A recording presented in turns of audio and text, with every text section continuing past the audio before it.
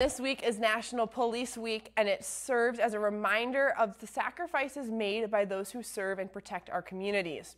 Throughout the year, law enforcement officers play a vital role in reducing crashes, injuries, and fatalities on our roadways through the enforcement of traffic laws and their dedication to keeping our streets safe.